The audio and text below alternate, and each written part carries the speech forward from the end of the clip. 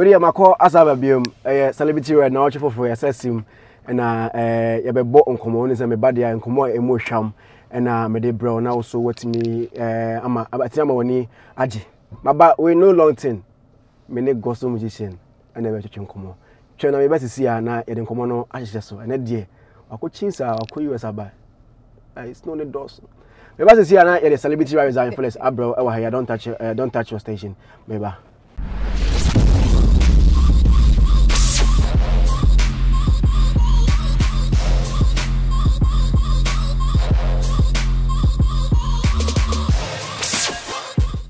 Makwaba, many gospel musician, PieSie Esther, and I ever to come. No one's a more. Is there no Edorson? And you know, my main chance, no many PieSie in Casacos, a time copper, you have called the PieSie. Zionfelix. Yes, I don't know. We have to say, ye. It's kind of bad. So, and no yamon cowrad. Man, say, what do you want to add this one? Nyameba and Sessa, what you fancy for? Baby, say, I think they find the same moment. And for the side, traffic, because I had the traffic, traffic may be term. And I am for the same. Who's a Nyameba dear? I was said, and if I to show a brabo, Besum Christo. So be dear Radiachi, let's say, a brabono. As a science to me, a ma, it means.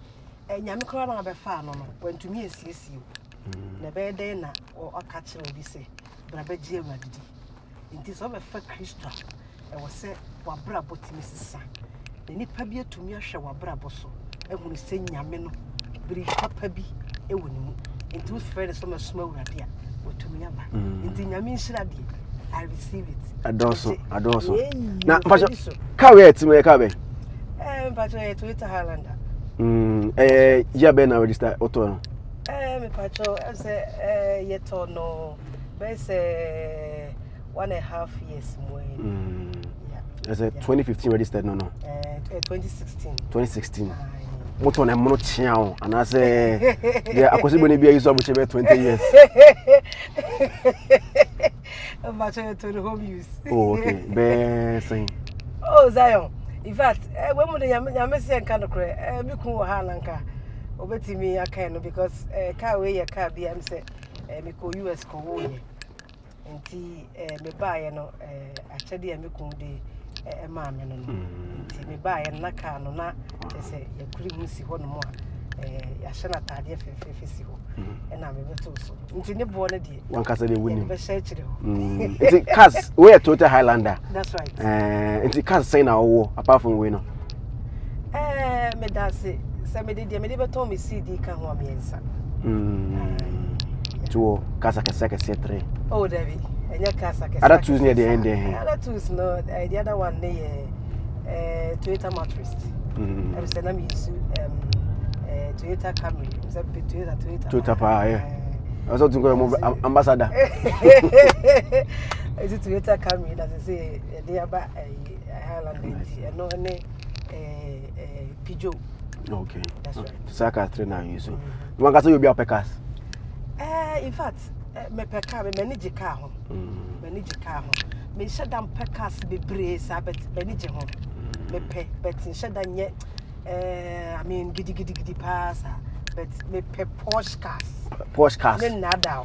And the Porsche car paper now. Okay, now obi o was car pass or a touch or on toncho. Yes, I see me dream car pie.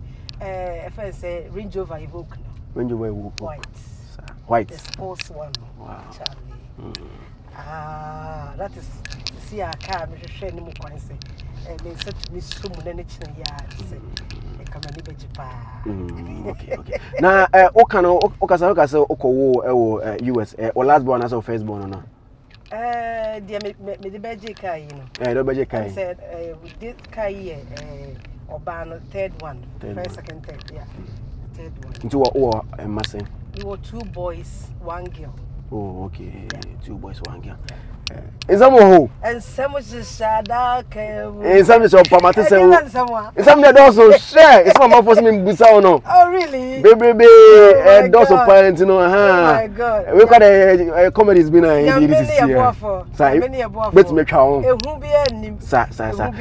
Now, before some comment, Minister and Casacas, I got a PieSie Esther cry him for our chassis, baby, and I won't know the Sikani, Euko Tumu, and a PieSie Esther on the corner when you maybe I started free here.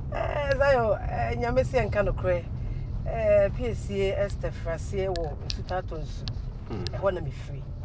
I want to go school. They call SD school. They call your Metro Church of Pentecost. SD, no, I buy and I say private. But you are buying. Okay. Private, me buy pa. I buy den. As me shall see or me crum. I want to be free as ye. Enti mi wi suta hono suta atonsu. Okay.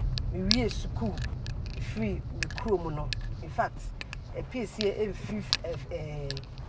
sika fee debi. Me free sika fee. Na mom no mi free fidua nyankopon ehira. Nyame ehira fee no. Fi se emu nipa ye ehira. Emu nipa ye wo odo. Emu nipa ye sura wurade. Munipa ye sume wurade na ade kese mama ni je ho no se ya hyase no Kristo nti mama ni je ho sika pa sika se ya wo to sika mu de ebi ni ho de na so Kristo nti no ye te wo asomdwe mu pa na ma hyase no de na enema mu odene na no na me ka kire radio station ba ko se ade bia ya me ka ye pa na me de hwe na mama ni age say Mr. Store enche bia me stores in 2 years to 2 ni na no pacho yam posi was story na ka e beto so dad na oba beto no unsa me wo PieSie fashion me wo boutique e woda akoma Bombay ho okay na me ton remember Indian suits remember the wedding no me ton Indian dresses e ton ma Indian dresses ya African wear no me ade na enti no woda akoma sisi ha say no maybe next sisi no pesa me dey say no ye madake na stores no back here say oh Zion oh David ye ka say ye kan ahwe inshana nyankopɔ de chia manfo hu say so osu nyame yi a oh uze shops no ye wo ba bia ne prices no ye wo ba bia ne has ne bia omo prices no e kopem eti ahade no ebia za unim de ntem pese be bo price ne yese ebia na obi tie me na na koma kore kotu se na me de meda nya ska we dia koje eti no price sika sem na amana work hard so etu da ire ho na ye adwumade work hard what I say work hard ba ko be 20,000 Ghana cedis oh ba ko be bro okay ba ko be bro that's any menu ka ko be 60,000 no ya me ne ye boafo Zaya ona oka say about 20 years about 25,000 no ba ko no ona oka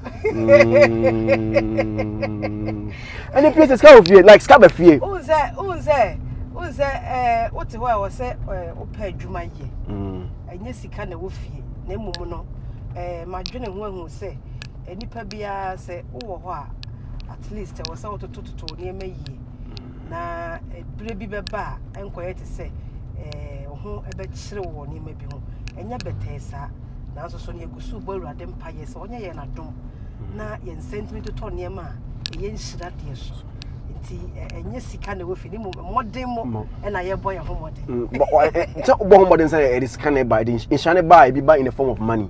Oh, that's right. That's right. Nti aba sika no cause sika ye timide nti e buy no metisa man focus wo dan be 3 2 akra na ba ko okru ba ko okru na 2 akra Jesus Erade me gina wutumi so me kremi sa dan nyina wo Yesu dim unsa za yon kanya de bone nka ye fe me gusu bo Erade mpayes cause I was say me nya even more than that as see am no ka say de entesa eno nyam eno de say dan ye miensa ye say ne de eno de entesa ya ye gusu ye boboa ye ho ase ye betumi anya bi na ye yankasa ye dia na yankasa ya tenem because so kai Bible so besisi adan atenem nti wo se etumi sisi adan wo so besisi adan atenem nti na wo se etumi eti ye se ye guso ye sisi ye besisi saa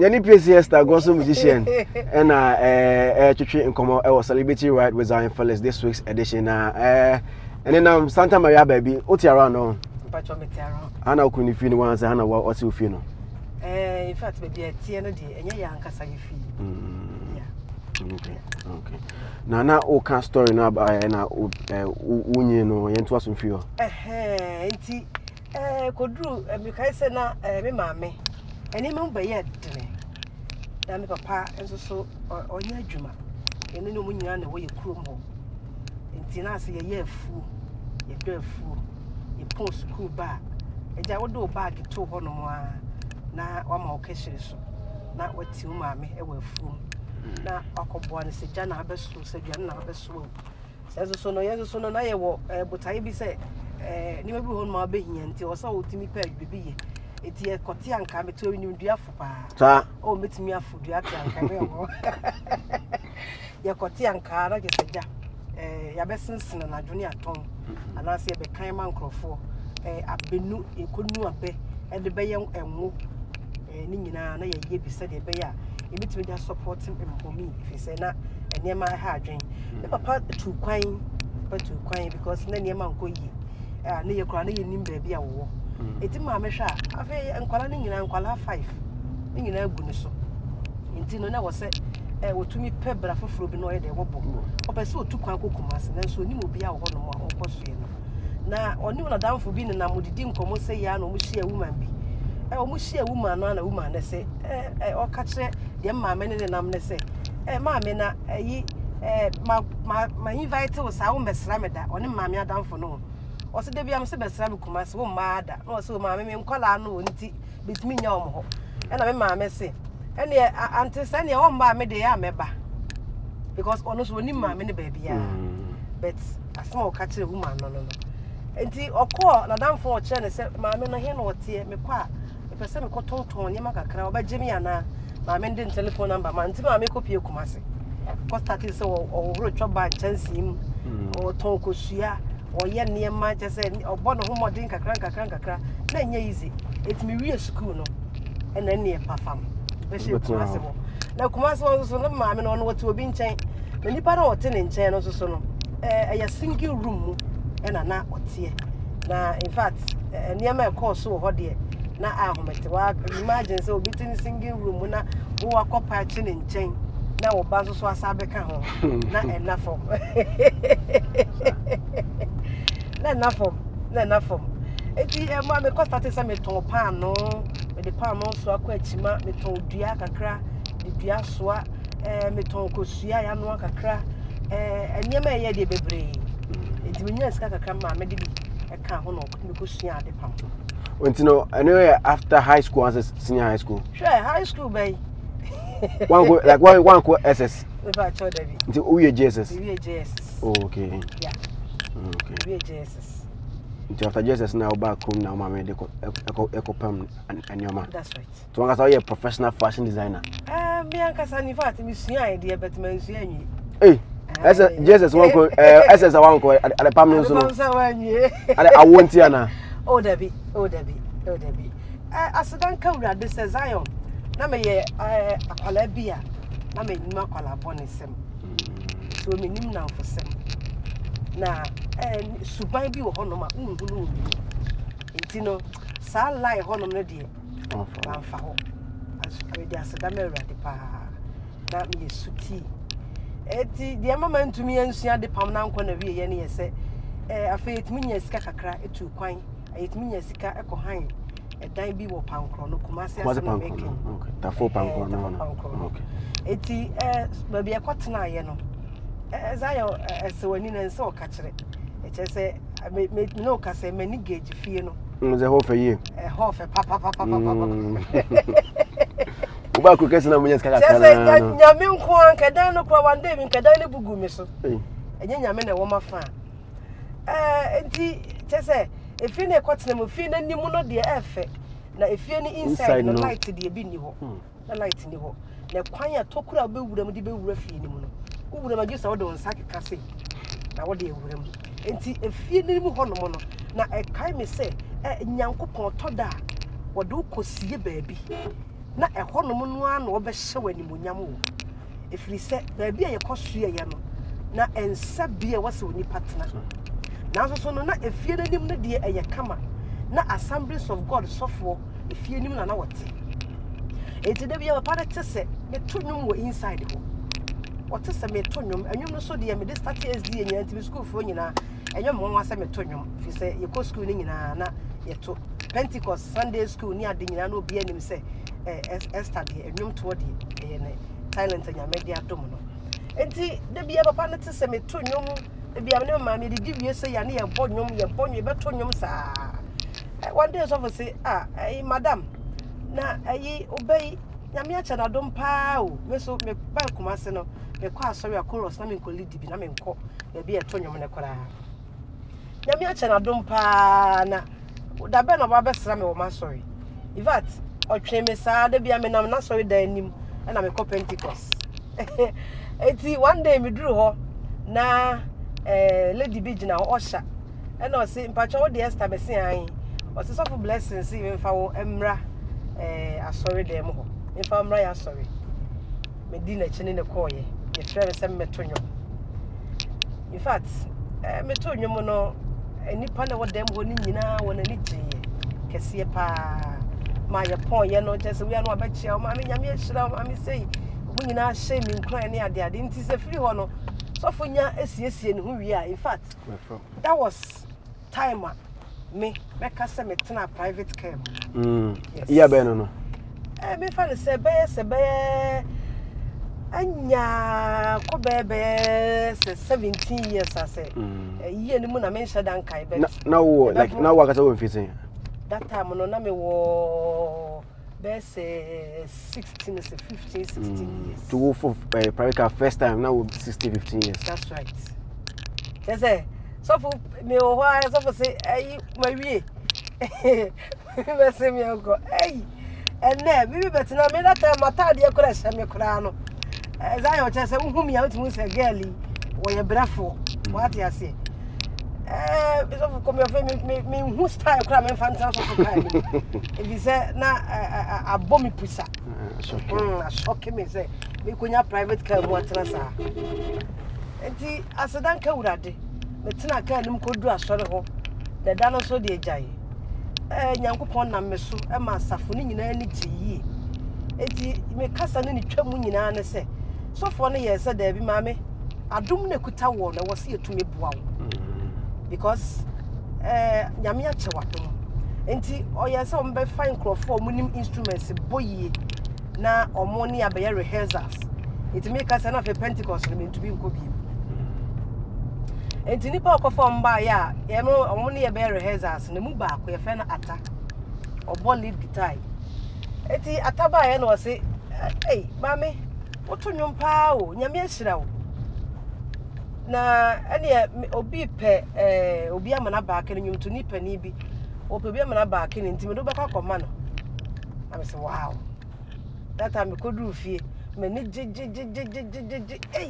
we do come nwom to nipa ni bi o because me that time kra TV sem kra ho oden nipa we TV ni ade et me nim nwom to nipa ni bi a wo kana ho asem no o se me do come mama job me do come George AJ that how George ye me nim ni awaya mami na George ye sa nwom no nti one day me ho ato ata say ne bobo ahwo de say ye beko ene mpem atade a chese utumu se no ne anu onyam wo mu de ta mu enti ye kodu ho na nipa na aba no edoso I mean almost some nim ko so problem na back no o ma frefre ko aba na obia ko back no na edru me so no ma me ni page anyo no start say me back no o to na ni hwe na chi o say hey me say me kai obe hage me say ma me nya me hira what enti just say emu ho na ande no ma nko me fie ena ne me oni me ko ni fie was ma me we de me fa nko fie Oni me ko ni fi ade chi e ko chia me ko ma me ho. O Kumasi hona. Kumasi hona. Enti na Mama George Eje so no na okọ fellowship e wo Reverend Siatonia Sabo at so for Apaya Life. Hold up. Yeah, what is here? Apaya Life no me e wo mitu da. Ya beka Apaya Life wasam. Me ba na me ne PieSie Esther. Ya toa egumotwetwe no about Apaya Life.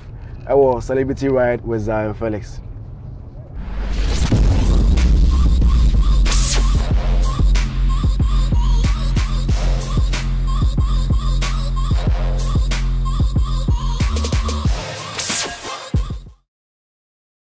But as I say, we go to Celebrity Ride with Zionfelix. Nene, menya PieSie Esther. Ewa ha menya no ekasa. Wakan se me na. Maybe I'm casting hold you no interest or Apaya Life. So we gonna on to Apaya Life that year. Na me maybe I will be 2016. Apaya Life. Now we can Konya offer to share Apaya Life. Mama Georgina and Emao ekushia Apaya Life. Patrick to us with question bro. I don't think I want your interest in what. My thing say baby. I'm about to tell baby. Anyway, it's Mama George J and na okwas or fellowship. I was off for Apaya ho. And or yes, obeko all night, you know. In fact, na prophetic church no me ko bi da. In fact, na me hu bi kura da. Me nim said ye na yesi obi hye obi nkom no sa na e ma no. Na me hu bi da. Enti ye ko all night ho no oja koto no nwom ko back no me tena ho me hwe de ye ko so bia ne ade. Enti e ko ba se me ne Mama George akotenai me ne na na ti oni fi. Okohu me ma me enti ho na ma me timi ho na ma fe na me timi nya kwan enko adwuma bi mu na me ha me ja ade pam because na me timi nya time enko. Enti Mama George J e fi ho no mo no yeti bomu a yakọ asori yeti bomu yakọ asori yakọ bia the programs nyina ne ade eti ko ba se sofo ye se wakoji fie ye fimu as in Apaya Life ai wakoji fie ye fimu nti no da bia Mama George ate no so enti dan enti no ene o rooms wo no ho enti ne omra na ye nyina ya ntena mum ne nyanya medwuma ena ke se ja Mama George atu ye mesoso na beso meta ne to ena yede ekọ sofo Apaya fie eti me call ye no na unfortunately me call ye so no that time na sofo kra na wa na yere awo fufuro kin enti ya se nyina ye be ye family a na ye se ye te a nyina you know enti edidim a na Mama George tu kwan wo ba kra ha sei na fei tututu kwan ne ade eti ya se wo kwa na aka me ne na ke se abeka me ne ye Papa Life ewo efie ho ene say bi free Kumasi no beti asori ni bi ewo enkran ha ena ye nyina ye san etuba ye kasa ne nya mo no so no me wo Kumasi no me first album na ye Apaya Mami makwentu oyi enti Apaya Mami no na no ye me first album na ene no me say Apaya Life na produce ono ne produce okay ono ne produce eti ye wi Apaya Mami no wi ye no na so for beti asori ni bi won kran ha e na chese e ma ye di bankran ti e ba Kumasi ni akonkran ni ekokofo odua enti na chese e didim a am de be ye menti ase that's right voice na nyinti pati me freestyle akra menti ase wo beti ase ana menti ase na Zion menti ase o menyi nkugu ontumu beti ase ana menti ase da enti enyi nkugu ontumu menti ase debi da enyi arewo ontumu do debi enyi amani ontumu do debi enyi nsore ontumu do debi na menti ase ma audition na form akwantna ponkoso we am my remix cha enje bo feature me me na me ka me tira be feature de mo it's now yeah story na say e wa point no say you can say no doso sem ne doso na ye do Apaya Life mama busa we me de metete otete metete pa Onam na wotete. Me nam na metete. Metete. No asum ye ode. Na na tietie. Sa na Mbuza. E de ba asem nko ana. Almost no na apala to show. I say mo worry. I say you worry. That's no more show, I say mo worry. Exactly, my first time they worry here, my husband, Mr. Inokesiedu. That is my first marriage. Me worry nyaida. So apana ne wo sia no. Sa. Me worry that my first marriage. Me ku me ne ti. So ma phone nyina. Me ma 3. Me ma 3 ni nyina. Oh ma 3. Oh okay. Oba na last born no. Loko wo ya. Oba na to so me nsa me nka so me ja wo ze. Oba na last. Okay. O to ba ubiem. Na. Oh okay. I don't know if it's a Bible say ye wo na ya se no. No. Intine eba se na man fo kaka se na oni apala yo so. Ana mo se ho na man fo hu ye. Me da se. Zai on say ewiase ne ye wade bi ho no mo a. Ye easy many passe. Nipa be ka ho asem.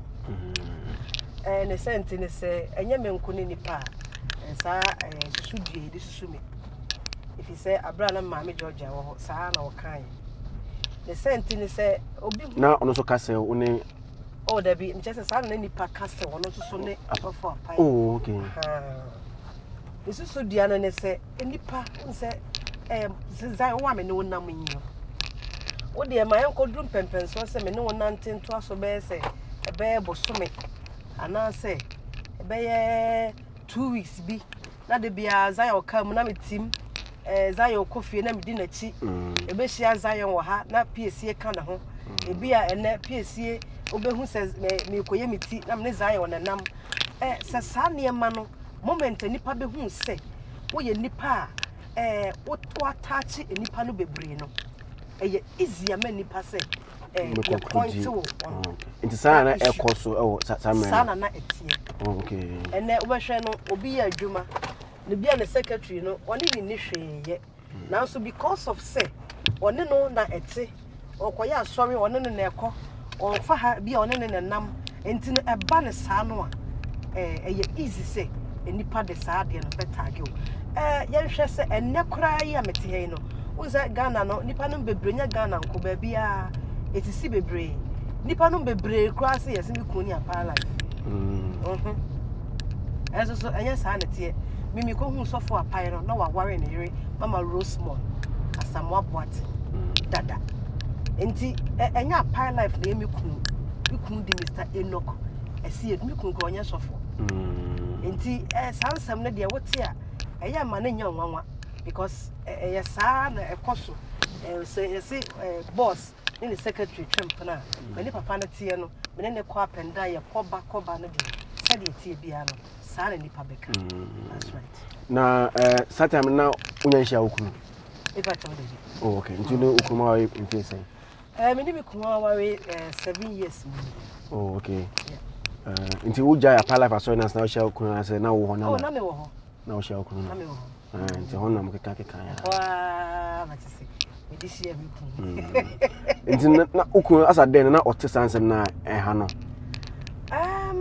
unse me ku ye type of nipa bia se woni obi nnam a de bia me ka se nipa na woni ne nnam no oni ye bi ebetumi a me nipa na suspect ana se bribi a wo be kire no etimi ma nipa no hu se we de me gidi ye se bia bebe sei but ohunu me se de nipa ka no enya sanet etina bribi sa bia ni o se bia ba na se bia nka besi na nka bia me ntumi na aware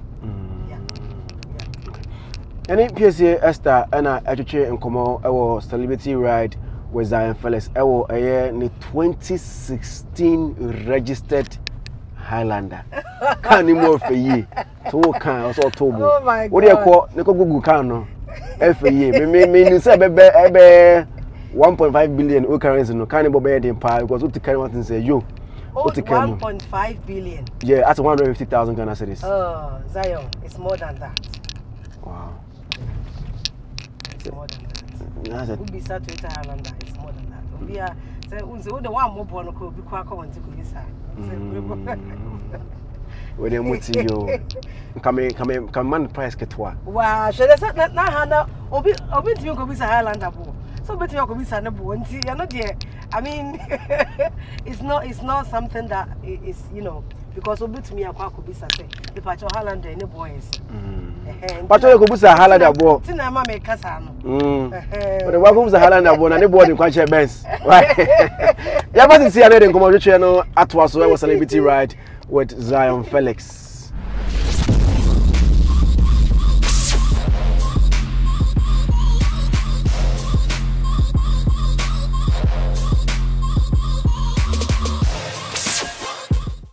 Odi ene nana agrada.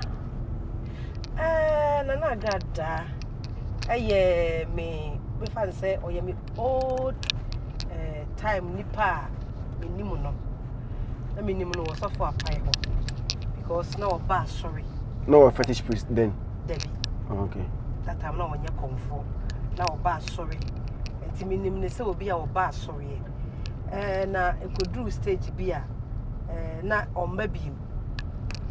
You sorry so the nipa ba na okọ I mean we knew about ni ade enti eho na me de enimo no na me wo boutique ne so woda akoma hono no na no bi me hono ma na me hu say obi apake ne car wo me shop na nim buy inside but turn near my bebre be abazayon ehun Niema just say or Toniema ne kwanimu kakra fine.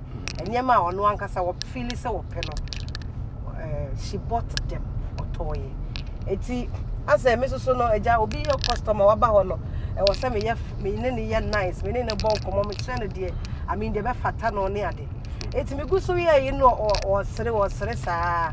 And I say, but the bone shut down Kaimi. I'm a simple child debut or Kaimi. In Shadan Kai was sound kind of now, one or they say, Nana Grada did Miss Sunya Messi and Canocre.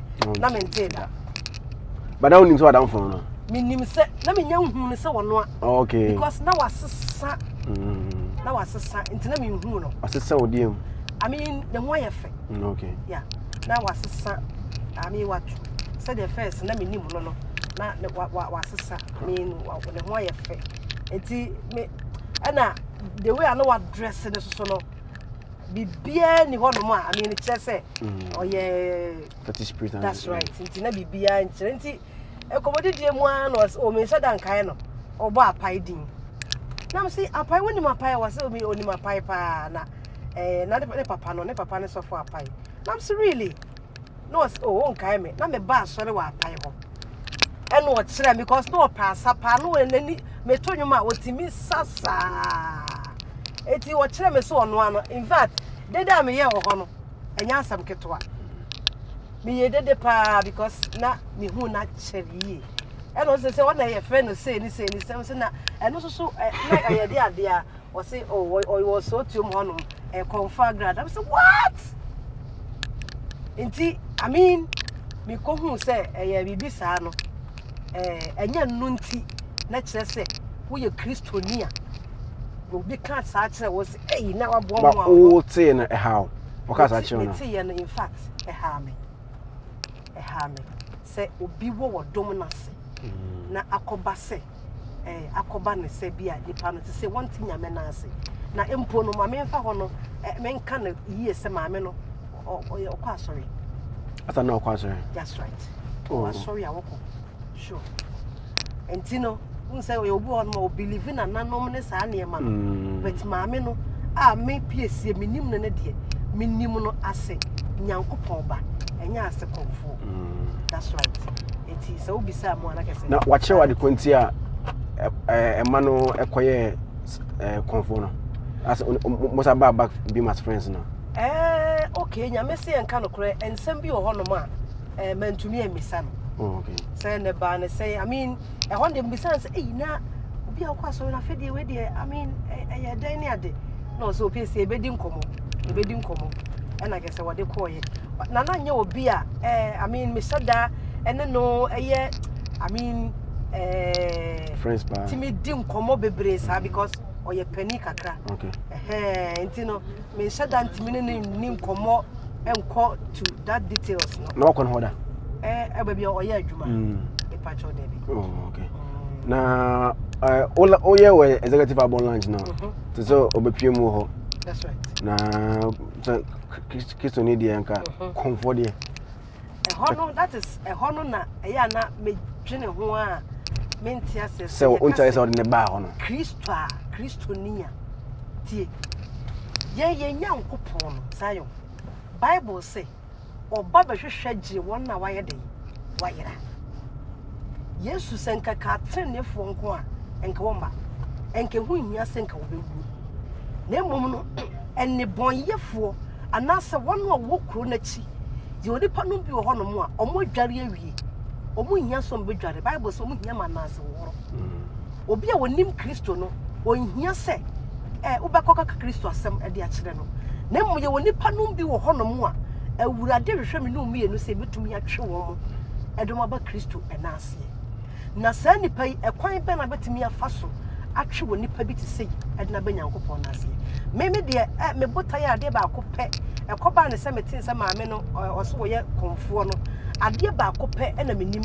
If it's sometimes not to meet the see the shame, what they see the shame, yet gospel. Now what talk, now what video, now what dear WhatsApp me. Chilesa mammy yami su atinimu. Nemono, Bribina, I didn't copy a sabe be a one. Entin I me botaya say. Mempono, menka so ye comfort, into woodin yankopo win yam, Zion, ye maya woman. So will be woo ban in the near frail cotonetone. Debbie will be woo ba, Nessa be a Savia Quan what did them one. On tonentone, Sana Christo what here. 1 ton ma what bow woman 1 2 1 trene. I believe you shall say, ye bet chino or bet chuomo, Edwomo assign a batan who be. I am a person Christopher, and yay son, ye man say. When you pay what to say, in tea, new pastor will ban. Now, a bayer then a sign upon what in your G. Yes, you can send be some mamma fan, come up and see one quite. Yea, no say no, and I was swallowing, you know. Into no, oh, dear, say, oh, yeah, even next lunch, and as we next program you come past now, obey inviting now. Oh, ya may aduma, because maybe Gusumi borrowed the young copon pie, a radem family soup, and mamma meno. One Samuel who Christo. Now the Ghanaian shadi. A time will come, but maybe could tell Bible can you me answer. Nipa who be driven. Now a bayer one was saying, I'm to me a family so. As a channel, can be sure, or baby Jill Radia dear. Na yanka cranka.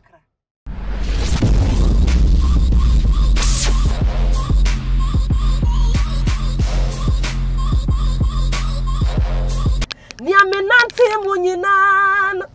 Eradia mama ni kugoi wodi ensa kese bia jimi ha enede menya dumbi o eradia kami o me kwan no abie die moto ye no afi mi ye die pono abie he akwantu opono abie Zion promotion Ebia mamu, ebia mami, ebia mayen, sawati. Matthias. Now, yeah, and the name of last 2 questions be now.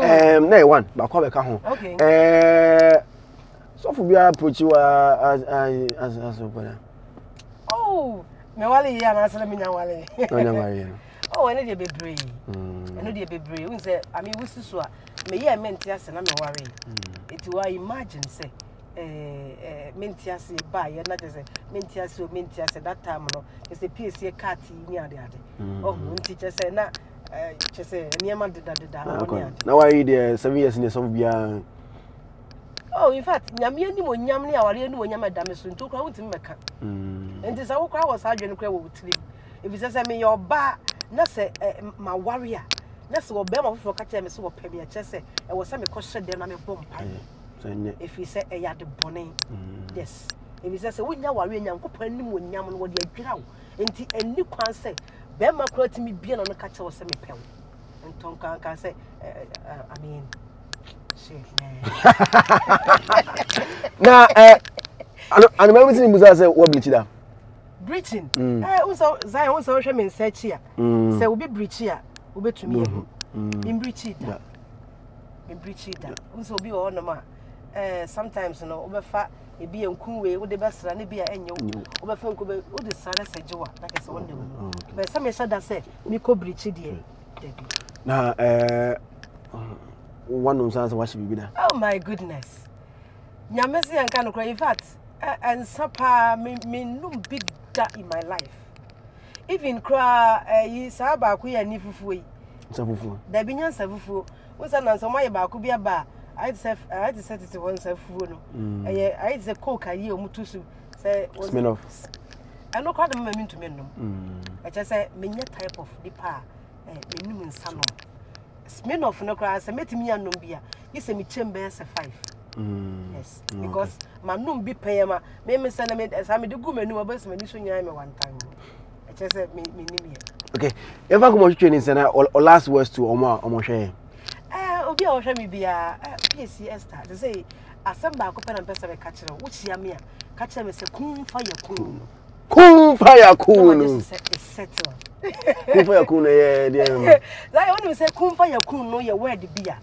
Na maka kumfa ya na menti ase even me nim ba bia me hu me nya sa word no free he sa me kasa obi kan na me te ya na me ka bia na me boa e ba manum kumfa ya kum sa eti one day me call interview na me koto ye muslim fo bi e na me kan na me kumfa ya kum kumfa we no mo se na kumfa ya kum what ase am se bo menti ase na me ko hie obi na ya ka je me sa asembo ne bia na gese nya magu asadan ka rade se wo kire maseye no na e kire se je se wo wie bibia to so fine entu hia ka se kumfa ya kum na maka che wo se is settled ene na kumfa ya kum is settled Zion menwum okrasini e wo TV so okrasini mo buroni okrasini hiye bia ni ye mrei Nia me nyom so kwa na metu. O krasin mo broni bibo. O krasin hiye ni biba ne mi wate. Onso o krasin mo broni bi ne wo. Na urade asesa wonti. Dinya me ho dance ye wate. Ene woni bi ye me na mi nie. Zionfelix me na mi nie. Ken crofon penwo Zion ye fra bi o. Sa. Me se na ye sha de wase ye ni nyina ageka ho. Enne nyamia frefre sra kase abomedua nti nyame di sra abomedua baby ameko bia ne di machi sa hwebanim kura amami ho aye hu sa enti no aha anye de PieSie Esther ne nkonhwehwe no ebesi e wo Celebrity Ride with Zionfelix ufu ne magana kasa ede me din di Mrs Esther Esiedu me di Esther wo me din na do so Mrs na be show Mrs no hia Mrs Esther Esiedu PieSie Esther and then this week's edition of Celebrity Ride with Zionfelix. Me that's say on your next week. Yes and share our haya. Bye bye. Kumfa yakunu. It's settled.